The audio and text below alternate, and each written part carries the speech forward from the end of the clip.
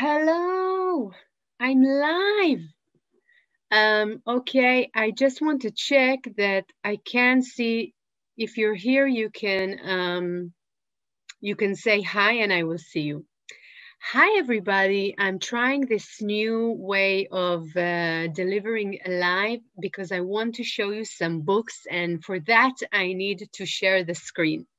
So this is a special live video that I'm doing here, and it's dedicated to the International Women's Day. So first of all, if you're here and watching me, I can't see you, so you can write something and maybe then I will see that you're here. I hope. Um, that's why I'm looking to check. Um, anyhow, so anyhow, why am I so passionate about this topic? I want to share with you something. So I'm Revital. I'm a children's storyteller. I've had my own business since 2003. Okay, so I've built this business from 2003 because it was a combination of my love for children, books, acting, and being a young mother, and wanting to be a lot with my children. And it worked perfectly for me. But over the years, I had more and more children, 3 children. And about the age of 40, I started feeling that my life is not really exactly what it was supposed to be. And what I mean by that is that I felt I wanted more, but that something was holding me. And what was holding me was that if I want to do more things for my career, it means that I will be less with my children. And I felt it was a wrong thing, and I should be 100% totally for my children. And it was around that time that I started learning more about feminism and about gender equality. And I saw the whole world and environment in a new way. Suddenly I said, hey, I'm just exactly what I was supposed to be. I'm the main child take care. I take care of the children. I'm the main take giver, caregiver, and my husband is the main bread giver. Okay, just like most of the families I see. And the leaders, most of the leaders are men. Most of the most richest people are men. Most of the entrepreneurs that are successful are men. Most of the women, so many of us work as teacher, kindergarten teachers, as something that you earn less. And it's as if I started seeing everything different, okay? So that's where I started. And it was deciding that I can be a great mother, even though I develop my career exactly how I want to, that changed things for me. I had to get rid of stuff that I learned over the years, sometimes consciously and sometimes unconsciously. And how's that to do with storytelling to children? So you can say that there's no problem at all. We are all equality. It was a problem of the past. But actually, from the moment our children are born, if they are a boy or they are a girl, they're immediately attached characters. And the most stereotyped characters are that boys will be more active in football and game and players, and they go against and leagues, and girls will be love and hair and cute baby and more the beauty. We don't even sometimes feel it that we are acting differently to a baby or a toddler that is a boy or a girl. But researchers show that if you dress a toddler like a girl, you will see that the kindergarten teacher or someone who takes care of it will treat them differently, will offer them different toys. we are all raised up in books that are really, really problematic in what they offer girls to be. So we all want to be princesses, but what are those princesses? So the classical princesses, Disney princesses, are really, you have Cinderella, that in order to stop being um, a nearly slave in her house, she has to be extremely beautiful, and that a prince will choose her. Or if you are the Little Mermaid, this is even more terrible. It's okay to abandon your family drastically, change your body, and give up your strongest talent in order to get your man. Once he sees your pretty face, only a witch spell could draw his eyes away from you. So all those fairy tales, movies, ads, they all uh, give us an unconscious way of looking at women, looking at men. And it's from a very, very young age. And that's why in the reality, and again, here are with toys, all the pink toys for girls, all the blue for boys. But it's not only the color, it's boys, let's teach them to build things. Girl, only to put makeup. Why is this? Okay, these things make us have different choice than if we would be raised up differently and in an open way and less gender stereotype. And that's why we see that it influences the reality. That's why Kamala Harris could be a vice president after hundreds of years of having male white vice presidents, okay? So it's not accidentally that we have so few women leaders. This is because we are all raised to have specific choices. Just like I had specific choices, and it was natural for me to be like that. And only when I was aware of it, I could decide to change it. So how is it with children books, okay? First of all, children books can actually help us build core values, okay? Fundamental beliefs, guiding principles that dedicate our behaviors. And they can do it very subtle. So I'm going to give you some examples of children books. Is someone here so I can, I'm so, I never know if you're here or not in this live.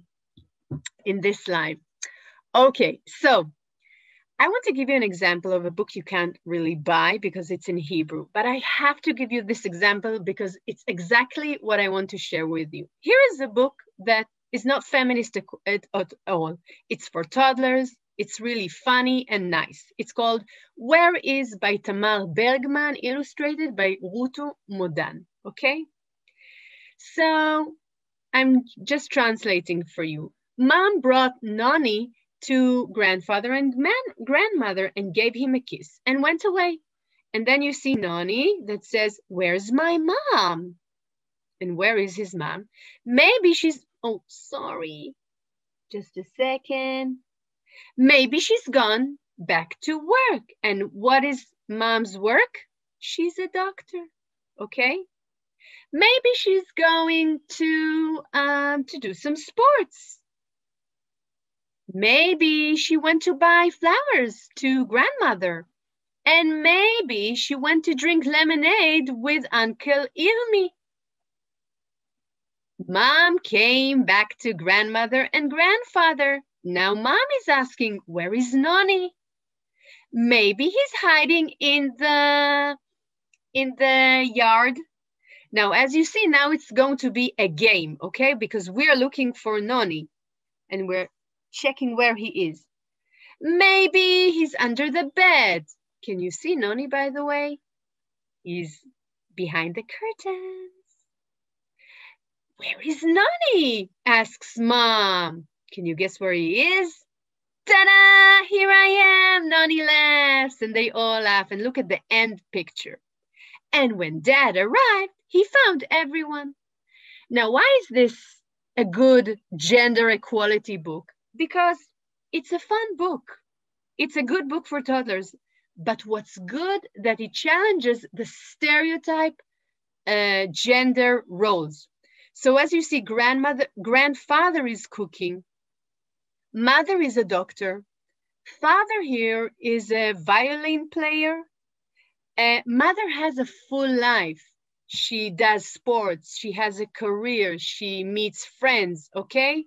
She's not the main caregiver, okay? That's an example of really in a subtle way to give us this information. Now I want to give another example of a book that I always recommend, but this is the opposite type. So I always recommend on the book, There's No Such Thing as a Dragon. I think it's a genius book, but one thing it's not. It shows us again a mother, that the mother gives the food. It shows us again here on the left and the right picture that the mother cleans the house. She's cleaning the house.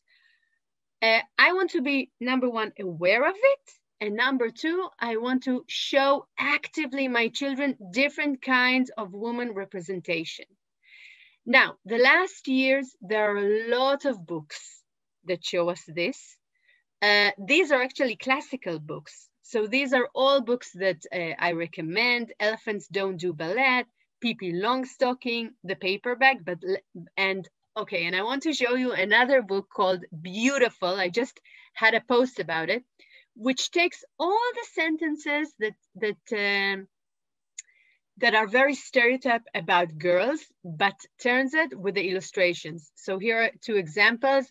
Beautiful girls know all about makeup, but what you see that the makeup she has is being a captain, being a pirate. Beautiful girls move gracefully. And as you see, when they move gracefully, they're active, they're adventurous, they're playing, they're competing, okay? So that's the example. Again, the illustrations teach us the expectations of a gender. So the last years, there are a lot of books about women scientists, women artists, women leaders, okay?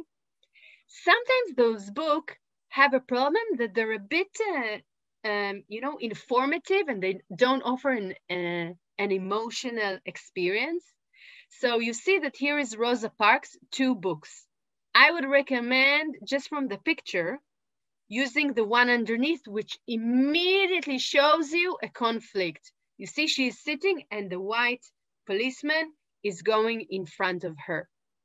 So again, when you read those kinds of books, you can ask your children, what do you think Rosa feels when this policeman is talking to her? How is she feeling? Is she afraid? And things like that. That's how you attach children to the emotional experience. And here I want to give another example called Zog. You know it, by Julia Donaldson and Axel Scheffler.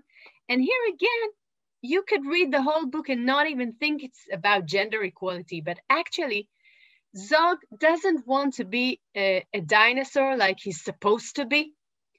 And the princess doesn't want to be a princess like she's supposed to be. And the knight here doesn't want to be a knight like he's supposed to be. And at the end, they all decide to do different things. And that's what we want for ourselves and for our children, that they are free to have their own choices, no matter what their gender is. Just a second. Okay. So if you've listened to this really awkward and full of tech problem live, I'd love if you write a comment, if you agree, if you don't agree, if you think it has its place, it doesn't have its place. What do you think about the books that I recommended? Do you recommend a book that challenges the roles of boys and girls and stereotypes? Is it important? Think about it, because today is Women's International Women's Day. And I think it's really important. And I do offer my children actively books that teach them that. And it helps because children are like a sponge, and whatever we give them, these will be their core values, their beliefs. So it's very important. So I hope you enjoyed it, and say to me hi, and I'm trying to stop it. Bye.